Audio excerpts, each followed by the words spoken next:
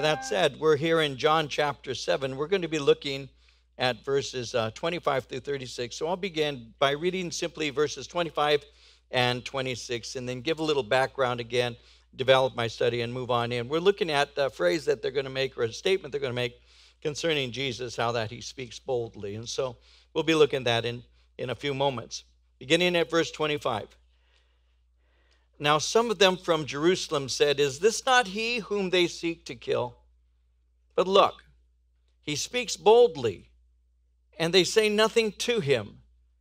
Do the rulers know indeed that this is truly the Christ?" And so let me develop a foundation, remind you of a couple of things. In verses 19 and 20 of this chapter, Jesus had stated that it was well known that they wanted to kill him. He had said in verse 19, "Did not Moses give you the law, yet none of you keeps the law? Why do you seek to kill me?" So it's well known that they seek to kill him. They want him dead. And so as he's speaking here, that's one of the things that gives rise to the fact that it was well known, because when you look at verse 20, it had said, well, the people answered and said, "You have a demon, who's seeking to kill you?" Well, it was well known. They were hiding the fact, as is so common even to this day. Something may be well known. People all know it, but they pretend that it's not true, and that's what was taking place here. They were doing the same kind of thing then that they do today. They said, this is crazy. Who's trying to kill you? And so Jesus is confronting them, and Jesus is speaking. And they have said it. They say in verse 25, "Is this not he whom they seek to kill?" So it's well known that is taking place. Now, as Jesus is speaking, we need to give it a context. He's speaking to a mixed group of people. They're not all believers in him, this group that is listening to him at this time. In this group, you have the rulers, you have the priests, the Pharisees. They're open enemies. You have the inhabitants of Jerusalem, and they knew their rulers' feelings towards Jesus. And you also have strangers who are listening to Jesus, but unaware of the hatred that these have towards him. And so these are Jews from Jerusalem who are wondering why he was not arrested, because they are aware of the fact that they're after him. Some, it says again in verse 25, some of them from Jerusalem said, "Is this not he whom they seek to kill?" Again, it's well known. But the response in verse 26, "But look, he speaks boldly, and they say nothing to him," and then ask the question, "Do the rulers know indeed that this is truly the Christ?" And so Jesus has made a tremendous impression on these people. He has been speaking with an authority that they're not used to hearing. Remember in the Gospel of Matthew, in chapter 7, verse 28 and 29, it says, "When Jesus had ended these sayings, the people were astonished at his teaching, for he taught them as one having authority and not as the scribes." Jesus spoke with a confidence. He spoke with a boldness. He spoke with an authority that the rabbis of his day and the rabbis up to this day do not have. Nobody had the authority that Christ had. When the rabbis would speak, they would always quote other rabbis, and they would speak of the writings or those who are well known within the rabbinic circle or the influencers of rabbinic thought. And so they might quote some scholar that they're all familiar with. They may say, "Is this not?" They would say, "Shammai said this," or "Rabbi Hillel said this," or "Rabbi Gamaliel said this." They would quote other sources, but not Jesus. When Jesus spoke, he would speak and he would say, "You have heard it said of those of old, but I say unto you." And so they would hear him speak in that way. He would compare the traditions, the different writings. He would compare what they had been taught in the rabbinic schools. And he would say that. He would say, "You've heard it has been said of those of old," meaning he was quoting scholars. It would be like me as a pastor saying, "Charles Spurgeon said this," or D.L. Moody said this, or even more recently, A.W. Tozer said this. So I will quote other sources. I will speak of other teachers. Charles Feinberg said this. John Walvoord said this. Even Chuck Smith said this. You will quote others. And that gives a sense of authority to the words that you're speaking, but not Jesus. Jesus would refer to the fact that you've heard it said of those of old in the old times, but I say unto you. And so he had a courage and a boldness, and they understood that. They were impressed by him. They were afraid of the Jewish authorities. Keep that in mind. You'll see this later on as we go through John. They were afraid of the Jewish authorities, but Jesus wasn't. And they saw that. And so they're saying he speaks boldly. That word boldly means openly or directly. He speaks straight, and they say nothing to him. He has courage and confidence. Now, there is a proverb that reminds me of joggers. How many runners we have in here? I don't know. We've got a few. Okay, here's this for you. Proverbs 28:1. The wicked flee when no one pursues them. It's a jogger scripture. But the righteous are as bold as a lion. The wicked flee when no one pursues, but the righteous are as bold as a lion. And so Jesus was bold, and they saw that. And this kind of courage, and let's try and make this practical, this kind of courage, this kind of courageous speaking was expected of their leaders. It was expected of those who were communicating God's message. It was expected of someone preaching a message from God for them to be confident, courageous, bold. It was expected of them. They did not want to follow weak leaders. They didn't want to follow someone who had no confidence. Would you? If there's a fire and someone says, I think we ought to go out here this way, I am following you. If I say someone, go this way, well, I'm probably going to let him go for a while and watch and see if he makes it. But at least he was confident, you know. Well, with people in the time of Christ and prior to him, the people expected their leaders to have a confidence. They expected the prophets to speak with boldness. They expected that. And they saw that in Scripture. They would read that in the Bible. They thought of men like Isaiah, who was a very confident, strong man. They thought of Jeremiah or Ezekiel. They thought of men like Daniel or Joel. All of them, as God's prophets, spoke with courage and confidence.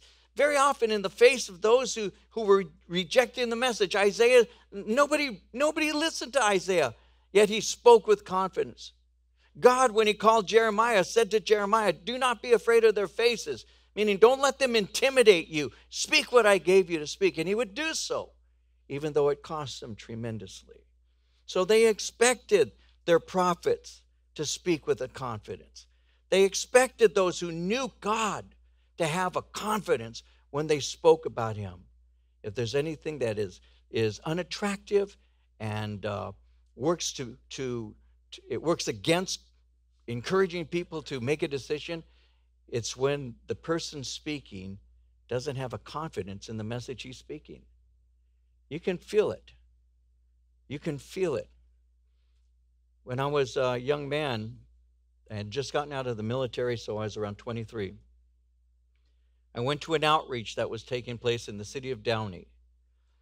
There were two bands that were playing. One band was a local band made up of some kids from different churches that had united to begin to try and do Jesus music. But the lead singer of the local band was known by some friends of mine who later told me, well, that guy's not really walking solidly with the Lord. So when he got up and was doing his music, for him it was what we would call a gig. It was time of playing music and singing to an audience. That's pretty much what it was. And he kind of talked for a moment, and I still remember this very well. But I sat there as a believer, and I, as a young believer, was thinking, I don't think he believes what he wants me to believe. You know what I'm saying? I don't think he believes what he's trying to convince me to believe. You can sense that sometimes. And it's like a salesman who doesn't believe in the product. You ought to buy this. Do you drive that? No, I don't. But you ought to buy it. No, as a person who doesn't believe in the product, it's never convincing. But they had another band called JC Power Outlet. Never forget that. JC Power Outlet. And the guy who came up to speak afterward, he was confident. What he was saying, he knew was true. I've shared this before because right in front of me, directly in front of me, was a guy who was wearing motorcycle colors. It wasn't the Hells Angels, but it was a motorcycle club of some sort. He was a big guy. I'm not a big man myself, of course, but this guy was, he probably was close to 300 pounds. He was about 6'3", 6'4", maybe. He had the Levi jacket that had the sleeves cut off, and he had his colors in the back, and his hair was draped over his shoulder. He had a long beard and everything. I was a big old biker. I couldn't see past him. He was so big. I didn't tell him to move, but I couldn't see past him. And so here comes this guy from JC Power Outlet. He gives this powerful invitation, and I'm staring at this guy's back, counting the hairs on his shoulder. No, I'm if I had a brush. No, I'm looking at him, and I'm thinking, this guy won't get up. This guy's too far gone. I remember that. And I'm shaking my head like, this guy's. And I see him as he slowly rises.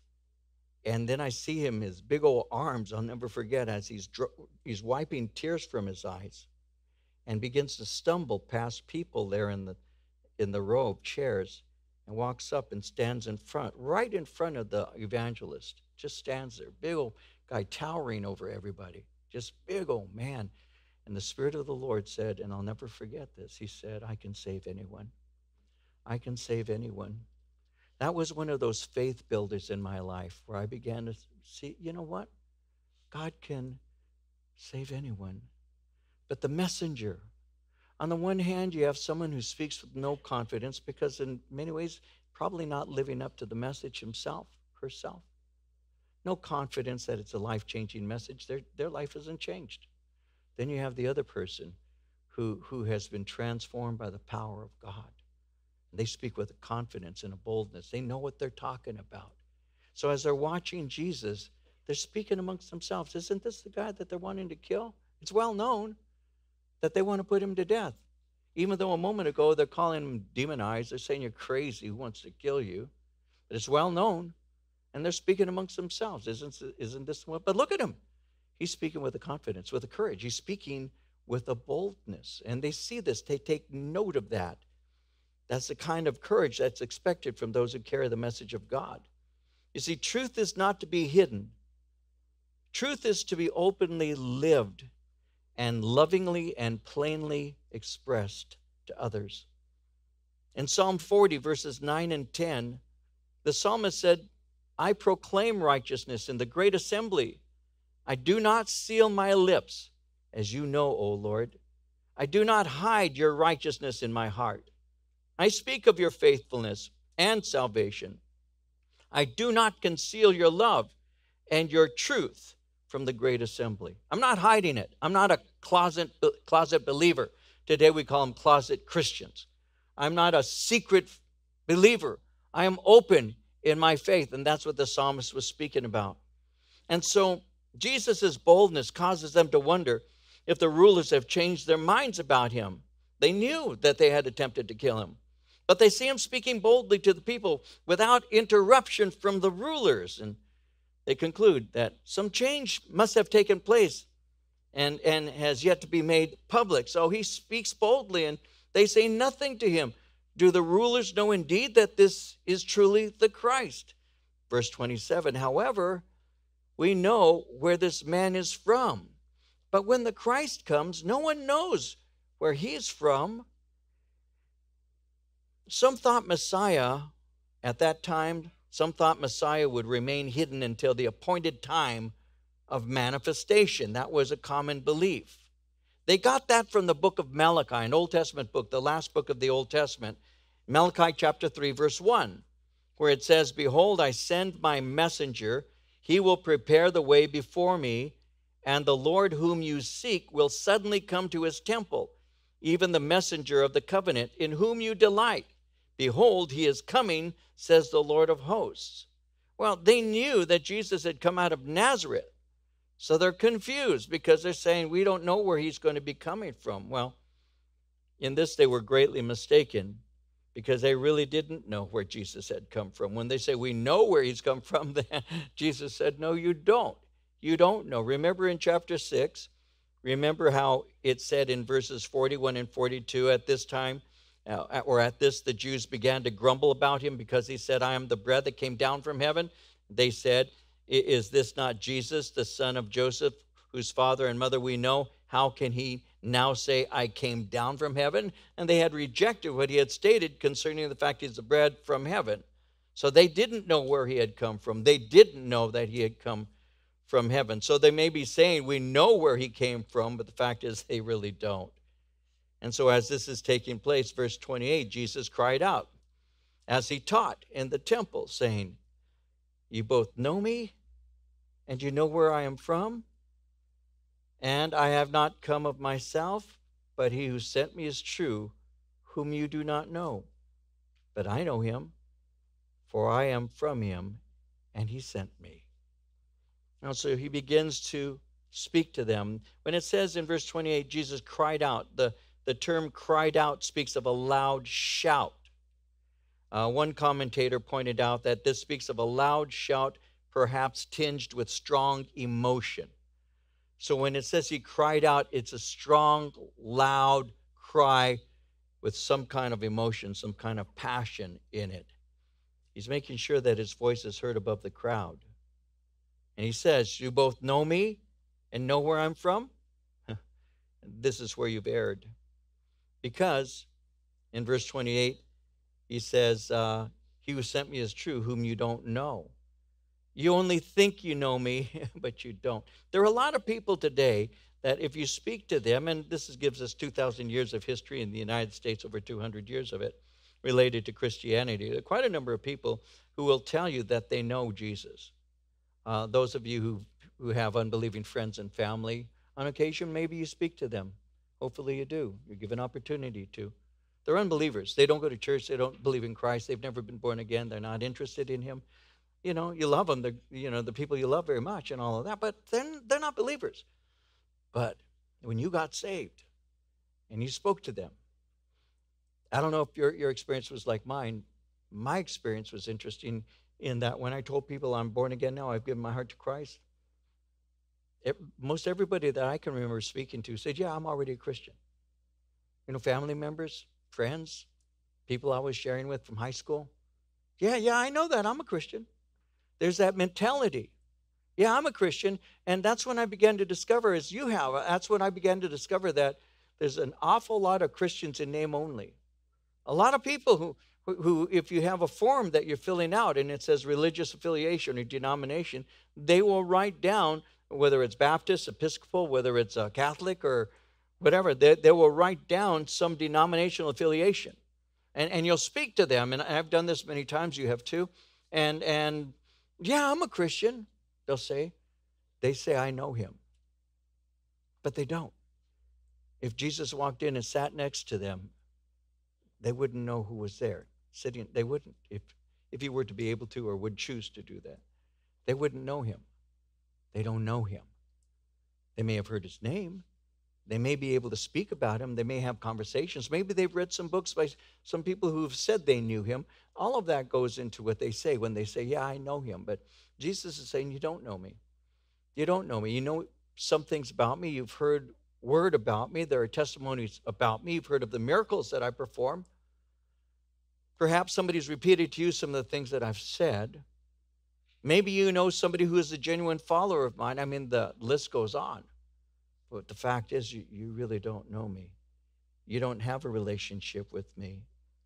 You don't know me at all. You don't know me as the bread from heaven. You only know me as the man from Nazareth. That's all you know about me. I'm not self-appointed.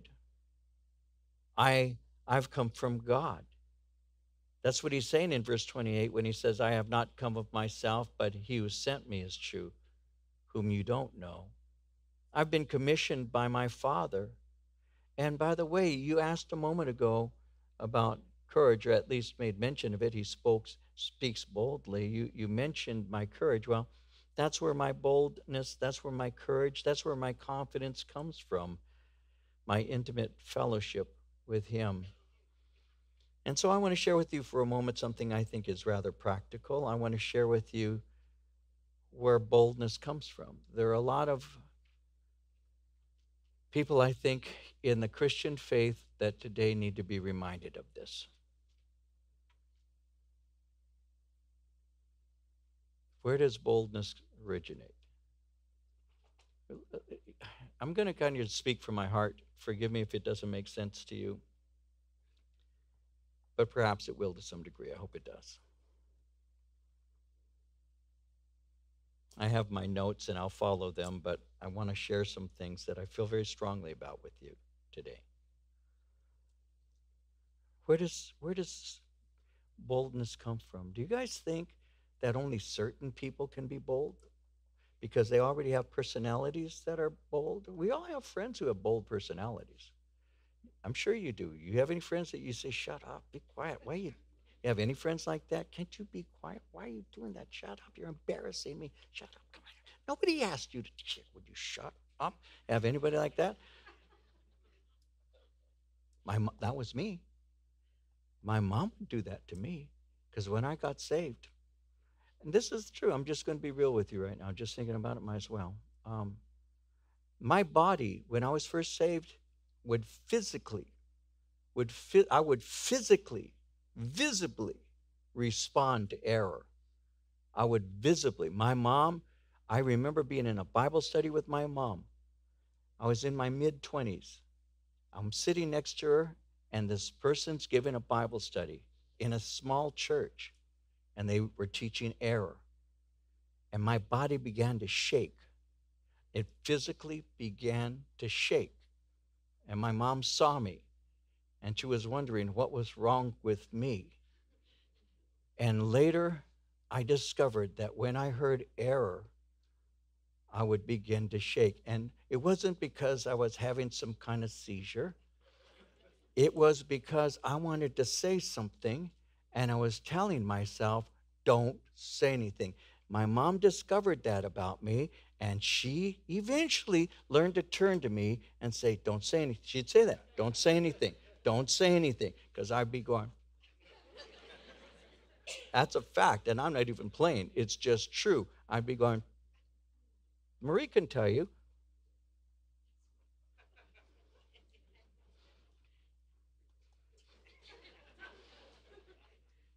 I'm going to say something. Someone's got to. Nobody is. And that's how I think to this day. At my age, I still do that. When I see someone teaching error, I still do that. I still, no, I'm going to talk to that guy. Really, I'm going to talk to him. I'm going to talk to him. Because he's not telling the truth. He's not telling the truth. And so, where'd that come from? Where'd it come from? It wasn't something I personally desired. It isn't something I thought, oh, Lord, please make me a shaking prophet. No, I never, I'm not that guy. I'm very shy. I'm very quiet. I'm very to myself. I'm that guy. I'm not the I'm going to speak guy. Oh, I have opinions and all of that. But when it comes to the Bible and when it comes to people speaking error, and my mom saw it many times, when a Jehovah's Witness came to the door, she would see me shaking, because we're going to have a talk. She would see that. And it's just the truth. It's just what happens. So where did that come from? Where's that come from? How can we have a confidence? Now, I want to speak to you about that because confidence for the believer is the product of fellowship with the Lord. And his love for us and our response to his love gives us great boldness, a spirit-filled boldness. In 1 John chapter 4, verses 9 and 10, in this, the love of God was manifested toward us, that God has sent his only begotten Son into the world, that we might live through him. In this is love, not that we loved God, but that he loved us and sent his Son to be the propitiation for our sins. And when you grab that, when you actually grab that and say, I am completely forgiven, and Jesus Christ died on a cross to satisfy God's righteous anger at my sinful life, and I have been humbled by that, and I am so thankful for that, your life changes. It changes. Now you've got purpose. Now you've got something to speak about that matters. Now you have something of value to give, the kingdom of Jesus Christ, the gospel, that message. It is something that is something you want to give away. It's something you want your friends to know. It's something you want your mom and your dad to know. It's something that you want the world to know. And that isn't unusual. That is the normal Christian life. But we have been stifled for the last several years, told by the world to shut up, told by the world that what you believe is just one of many things that are all possibilities. Why do you push your stupid faith on us? And what have we done as a result of that? We've gotten quiet. And the world continues going to hell in a handbasket. And the church doesn't want to say anything. We don't want to be offensive. We don't want to cause people problems. I mentioned just last week one of our guys ministering at the mosque up the street from here, talking to a guy outside. Here comes a Christian woman who pulls up and says, I'm ashamed of you. I'm ashamed of you bothering that man. Leave him alone. No, Jesus said, if you're ashamed of me, I will later be ashamed of you. The one who's being ashamed or will be ashamed wasn't our street minister. It's a person rejecting and denying Christ. That's very important to understand. That's very important to understand.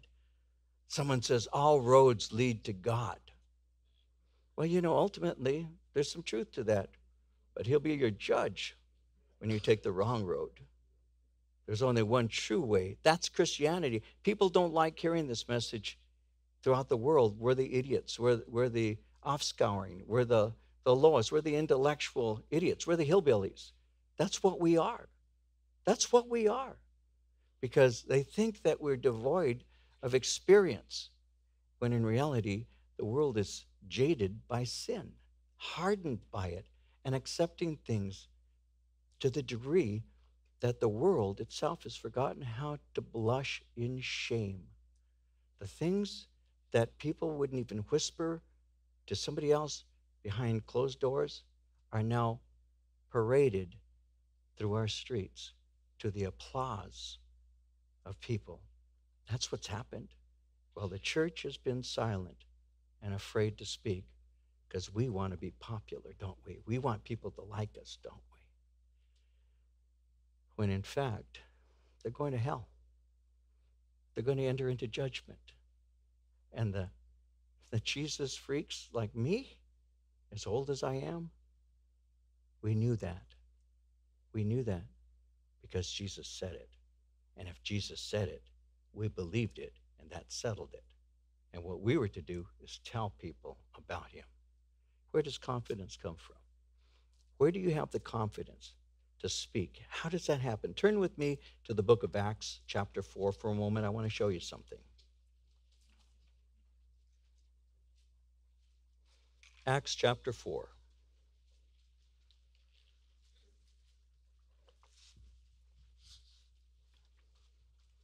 In Acts chapter 4, we have what took place after a powerful miracle had taken place that is recorded in Acts chapter 3. A man who had been laid at the gate called Beautiful, who was begging, had encountered the apostles Peter and John as they were entering in during the hour of prayer. And as they were about to enter in, the apostle Peter stopped, and they both stopped and looked down at the man who was there on the ground, and they said, "Look at us." And the man looks up, expecting to receive something from them. And the apostle Peter speaks with the confidence, boldness of faith. "Silver and gold have I none, but such as I have give I thee. In the name of Jesus Christ of Nazareth, I say unto you, rise to your feet and walk."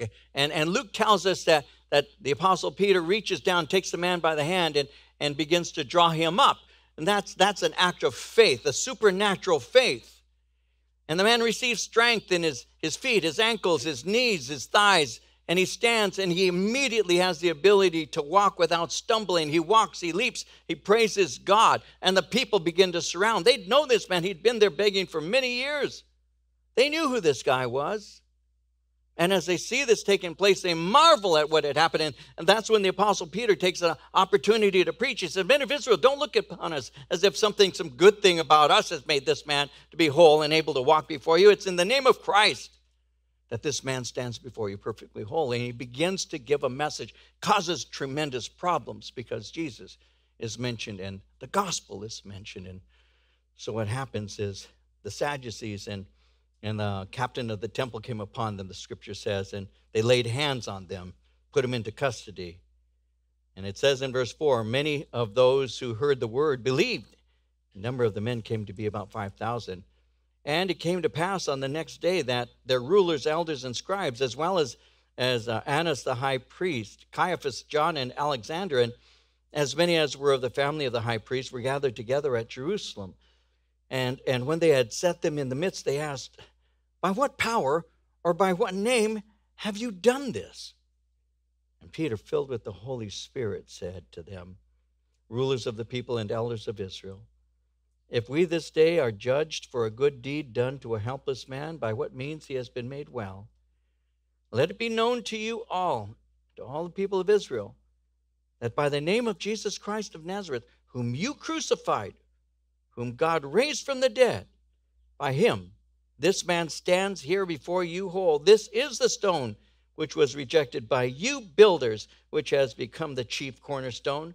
Nor is there salvation in any other, for there is no other name under heaven given among men by which we must be saved.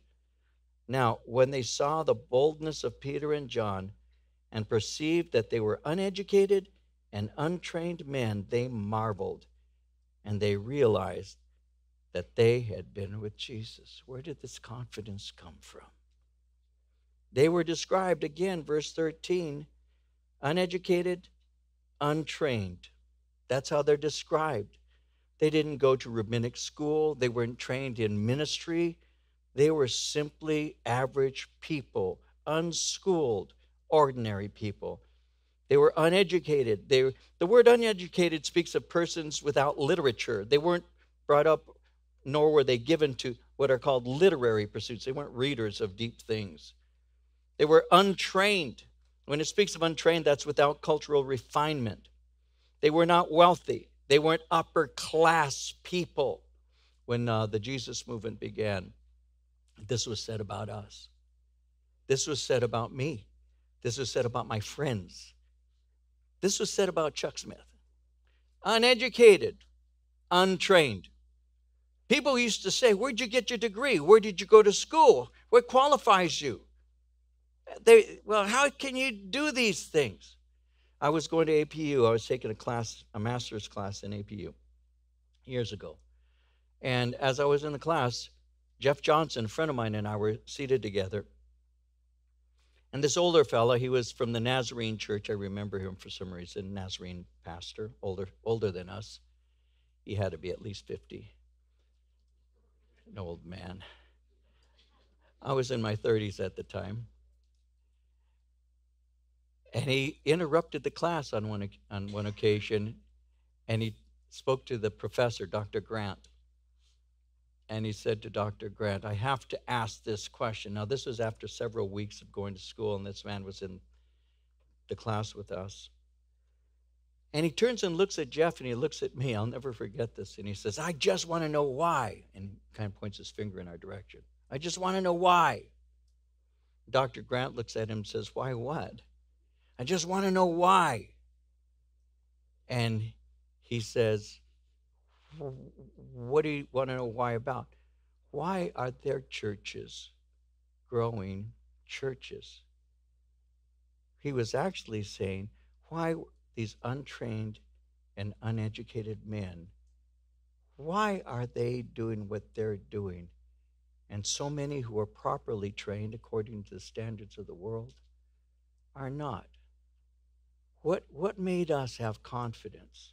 I looked at the guy and said, I don't know. I don't. I don't know. Maybe it's just because we're just off-scouring guys. We're just the off-scouring of the world. I don't know. Dr. Grant said, no, that's not why. There's a lot of people who are off-scouring kinds of guys. Then he tried to explain what he thought. But I felt most comfortable saying, it's all God. We have no explanation for it. And where does boldness come from? Where does effectiveness come from? Where does it come from? These people are unschooled. They're uneducated and untrained. but something happened through them. How? How did that happen? These were ordinary people. They did have extraordinary courage and extraordinary conviction. But one of the things I want to encourage you with is to remember, and I say this often, you've heard me say it before, God uses ordinary people. Never, please, never succumb to the temptation to believe that somebody can be used in great ways and you just can't be. That's nonsense. That's just not true. Anybody who's available to God, who loves the Lord and wants to be used, anybody can be used by God. It isn't some special person out there with special connections. The only special connection you need is the one with the Lord and a heart to be used by Him, a love for God, and a desire for people to know Him, a belief, a confident belief that you were a sinner, but Christ saved you, and an awareness of how undeserving you are of the grace of God, but a gratefulness because He saved you. If you have that, you've got something to talk about. And God has a way of using ordinary people. Always remember that. Read your Bibles and look at all the names in the Bible you don't even remember because they're nobodies. And to us, they have no great testimony. Not everybody's an Elijah. Not everybody's a Jeremiah. Not everybody's a Daniel. Not everybody is the Apostle Peter or Apostle. Not everybody's that guy. There's the Thaddeus's, whom we know nothing about. Simon the Zealot, who we know nothing about, other than the name is mentioned. And that's it. Traditions may be held concerning them, but nothing in Scripture. Keep that in mind. God delights to work on the platform of human impossibility. He loves it because He gets all the glory for it. And if He gets all the glory, He will use you because you don't steal it from Him. And you don't become that special person that, has to be invited to certain places or people won't know God. That's such nonsense.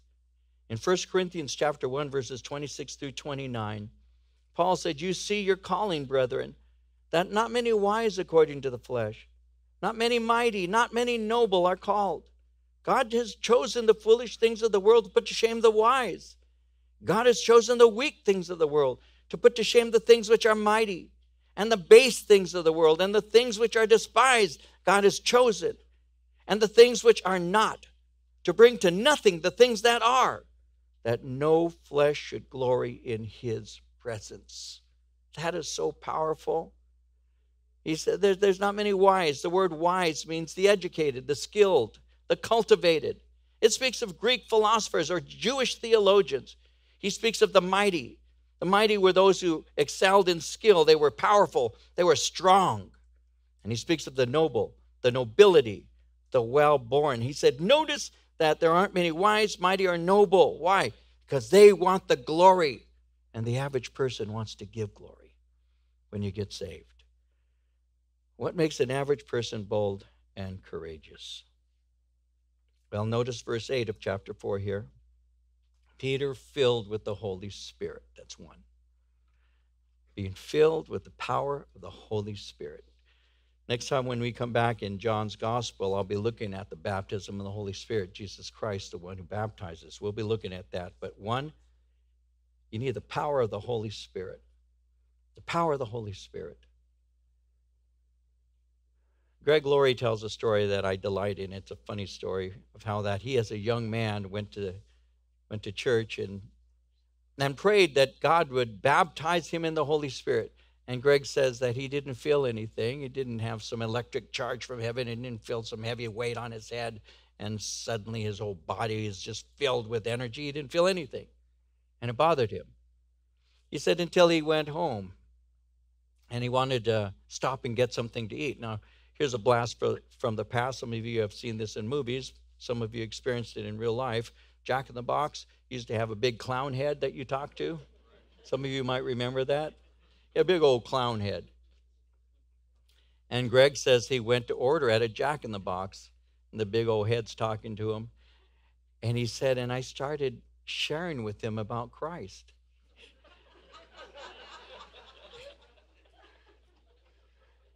And he said, here I am speaking to this big clown head about Jesus. He said, and I realized that though I didn't feel anything, something had happened. And he would hearken all the way back to when he prayed and said, God, fill me with your Spirit. I want to be used by you. To where you see Greg now preaching to so many people the good news of the gospel. Where's this confidence come from? The power of the Holy Spirit. Being drenched in the God's Spirit. God, fill me, overflow in me, use me. I want to be used by you. The Jesus movement, no, I'm not taking back 50 years so you can just walk down memory lane with me. But that was the key. The power of the Holy Spirit. It wasn't dynamic preaching by Chuck Smith, because if any of you knew Chuck, Chuck was somebody who just kind of droned on and spoke. He didn't get up, sweat, throw holy handkerchiefs on people. He just gave us Bible studies. And Lonnie Frisbee, who was the young guy who used to teach, the guy I sat under for my first several weeks of being a Christian before I went into the military, he would only talk from the Bible about Jesus Christ. Never encouraging us to anything weird. Just seek him. Seek him. Seek him. You want to have confidence? You need the power of the Holy Spirit. You need to believe. You need to believe with every fiber of your being in who Jesus Christ is. That has to be the driving force in you. That sense of there is no other. There's only one, and it's Jesus Christ. You have to have that. I don't disrespect other people's religious faith. I don't. But I hold fast to what is true. And what is true is Jesus Christ. And you hold fast to him. And let God be true and every man a liar, Paul would say to the Romans. So you hold fast to it. And so not only do you do that, but also in verse 13, when it says they realized they had been with Jesus, that's a second aspect. One is the power of the Spirit, and two is fellowship with the Lord. Spend time with him. Spend time in prayer.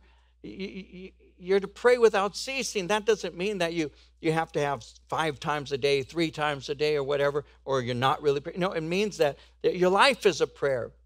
I pray, you pray. We pray in the car, right? I always keep my eyes open.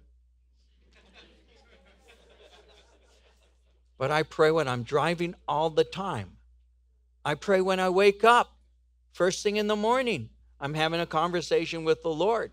That's a fact. You do too. Lord, be with me today. God, help me. And I'll pray. My wife's next to me, and I'll pray, God, be with my honey here. I love this one so much. I pray like that. Be with my babies. Be with our church. Father, I just speak to him all the time. It's a constant flow of conversation, of speaking to him, fellowship with him, knowing his word, walking in faith, wanting to please him, walk in the power of the Holy Spirit. Know him and believe his word, and be willing to speak. Be willing to speak. Here am I, Lord. Send me. I want to be used by you. I want to make a difference. I want to impact people for Christ. I don't want to be a bench warmer. When I was a kid playing ball, I don't want a clean uniform. I don't want to sit there with my glove chewing on the edge looking forward to the snow cone. I appreciate the snow cone. I'll eat 2. But I don't want to be that kid on the edge of the bench. I want to be in. I want to dirty this uniform. I want to knock somebody down. I want to play ball. That was me. And that's still me on God's team. That's a fact.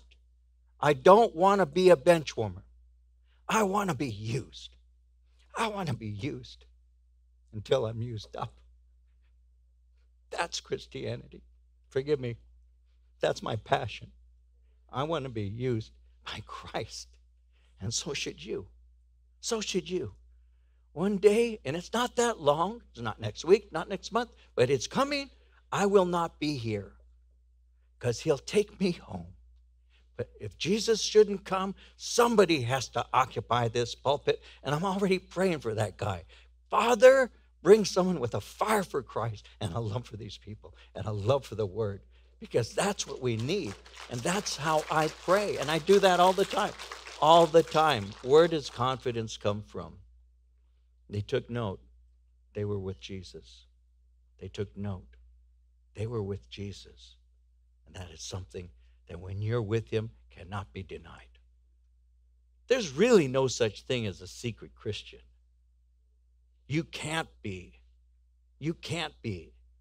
When you're a believer, you are known. You are known. You're on the devil's hit list. He doesn't like it when you wake up because you're going to give him trouble today. That's what happens. That's a fact. That's a fact. That's why he comes after you. If he can cripple you, maim you, hurt you, discourage you, he will, because you're dangerous. Armed and dangerous. But I have a shield that I wear. And I have a sword that I've learned to use. I have a belt that I put around my waist. I have a helmet that I have on my head. And I have my feet shod with the gospel. And it's a time for war. And that's what men and that's what women of God do. That's where your confidence comes from. No, you're not a bully. No, you're not argumentative. No, you're not always looking for a spiritual fight. No, I'm not saying that. You're just ready. You're just ready. You're prepared. You have an answer. And you're not afraid to be counted as one of Jesus's people. You're not afraid of that. You're not ashamed of the gospel of Jesus Christ. It's the power of God unto salvation to all who believe, to the Jew first and also to the Greek. And you know that. And so, even as a young believer, and I'd be in college class, and yes, I went to secular college, and yes, there was an antagonism then that is worse now. The first day I had a class with one particular professor, first thing, in the first day of class, he said, how many of you are born-again believers? We raised our hand. There were a handful of us there. First thing he said in his opening speech to the class, I feel sorry for you. First day, first thing. First attack.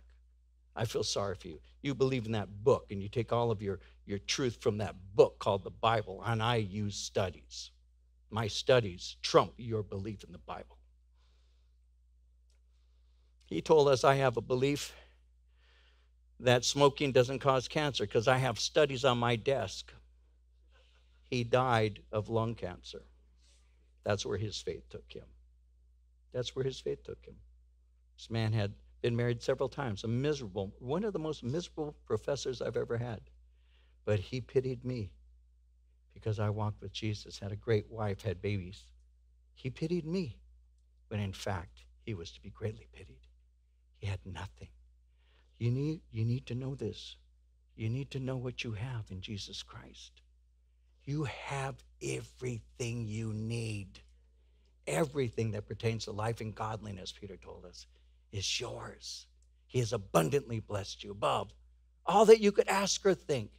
Your name is written in the Lamb's book of life, and he will never leave you, nor will he forsake you. You are more than a conqueror in Jesus Christ because he loves you. These are things we know. See? And that's what keeps you going. That's what keeps you going. He speaks boldly, they said. And he did, because he has a relationship with his Father. And so, it says here, and I'll close with a couple of thoughts and then move back to the passage.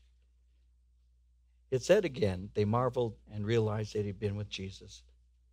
They had been with Jesus because their power and the courage and the wisdom was a result of their fellowship with him. So if you desire boldness and effectiveness, you spend time with the Lord because it's the fruit of intimacy. You see, half-hearted disciples are normally not effective. Someone said Jesus leaves us with the definite choice. We must accept him fully or reject him absolutely. That is precisely why every man has to decide for or against Jesus Christ. It's a decision we make. So turning on back to John's gospel, then moving to conclude someday. He says in verse 28, You both know me, and you know where I am from. I have not come of myself, but he who sent me is true, whom you do not know. In other words, you say you know where I'm from, but are wrong. And you also don't know the one who sent me. Because to know Jesus is to know God. In John 14, verse 7, he says, if you had known me, you would have known my Father also. From now on, you know him and have seen him. And so what is their response to this? Verse 30, they sought to take him. No one laid a hand on him because his hour had not yet come. They sought to take him but could not lay a hand on him. Why? Because his hour, that word hour is a Greek word that speaks of a precise moment. His precise moment for this to take place had not yet come. His hour of arrest and death has not fully arrived, is the point that he's making. And then it says, verse 31, many of the people believed in him and said, when the Christ comes, will he do more signs than these which this man has done? So in contrast to those who were rejecting him were the ones who followed him.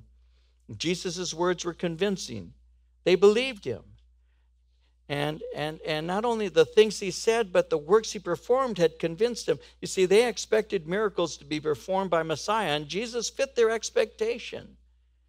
In Isaiah 35, 4 through 6, it says, say to those who are fearful-hearted, be strong and do not fear. Behold, your God will come with vengeance, with the recompense of God. He will come and save you. Then the eyes of the blind shall be opened. The ears of the deaf shall be unstopped. The lame shall leap like a deer. The tongue of the dumb shall sing. For waters shall burst forth from the wilderness and streams in the desert. They expected this from Messiah when he came. And so as this is taking place, verse 32, the Pharisees heard the crowd murmuring these things concerning him. And the Pharisees and the chief priests sent officers to take him. And Jesus said to them, I shall be with you a little while longer, and then I go to him who sent me. You will seek me and not find me, and where I am, you cannot come. The Jews said among themselves, where does he intend to go, that we shall not find him? Does he intend to go to the dispersion among the Greeks and teach the Greeks? What is this thing that he said? You will seek me and not find me, and where I am, you cannot come. And so the Pharisees are hearing this, and they're upset. This crowd of Pharisees are getting greatly concerned. They were a very influential group of people. There were Sadducees and Pharisees. Sadducees outnumbered the Pharisees, but the Pharisees had greater influence. And so they're upset. They're upset that people are following Jesus. They want to get him arrested. And so that's why Jesus says to them in verse 33, I shall be with you a little while longer, and then I go. My death is determined by my Father, and it isn't going to be determined by you. So Jesus is unconcerned about their plots. His greatest concern is to finish his mission. He's well aware that he's going to lay his life down, and he knows he returns to the Father. So he says in verse 34, you're going to seek me and not find me. Where I am, you cannot come. You're going to look for Messiah to deliver you, but you've missed the opportunity. You have sought me out, not to trust me, but to harm me. Well, as they're saying this, their response in verses 35 and 36 is simply to mock him. And so they say, does he intend to go to the dispersion among the Greeks and teach the Greeks? Is he going to go to the Jews who are scattered throughout the world? At that time, there were Jews in Babylon, in Egypt, in Syria, Greece, and Rome, various other lands. Is he going to go to them and see if they'll follow him? We don't. Maybe they will. So they cannot see what others are clearly understanding. They're spiritually blind. Remember that always, by the way, and I'll close with this thought. They're spiritually blind. I used to, as a young believer, I used to have arguments fairly regularly. See, when I was a hippie, I used to be one of these guys that would say, whatever you believe. We used to use this term. We'd say, whatever turns you on. Whatever turns you on. That was just another way of saying, I don't really care. It's your opinion. I don't care. Believe what you want. I don't care. That's why if a Christian spoke to me, I was like, well, whatever. whatever. Hippies were that way. We were very nonconformist in many ways as a group. Then I got saved.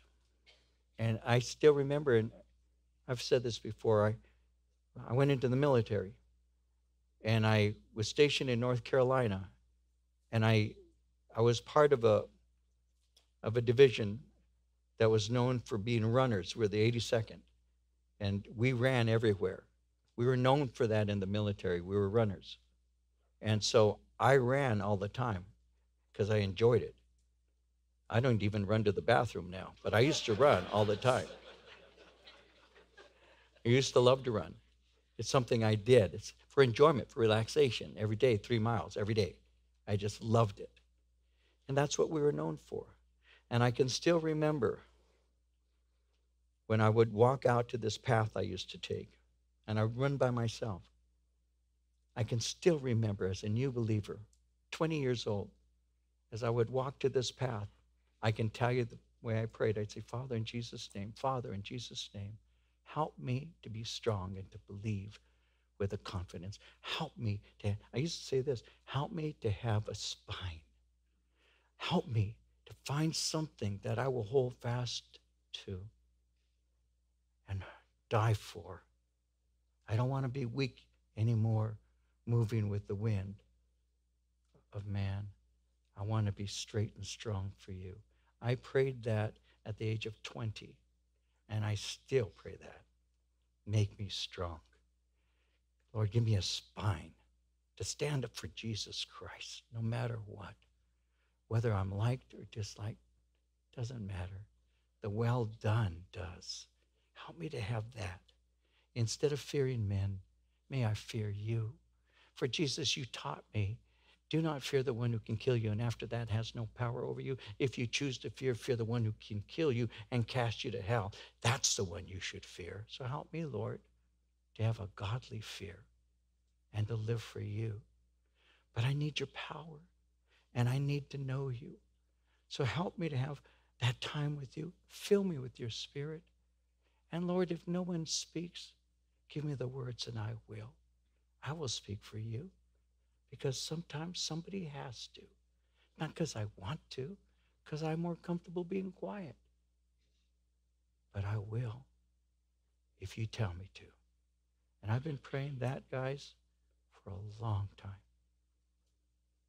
You should pray it too. God, use me. God, use me. I want to be used by you. Because in the end, I want to be able to hear that well done.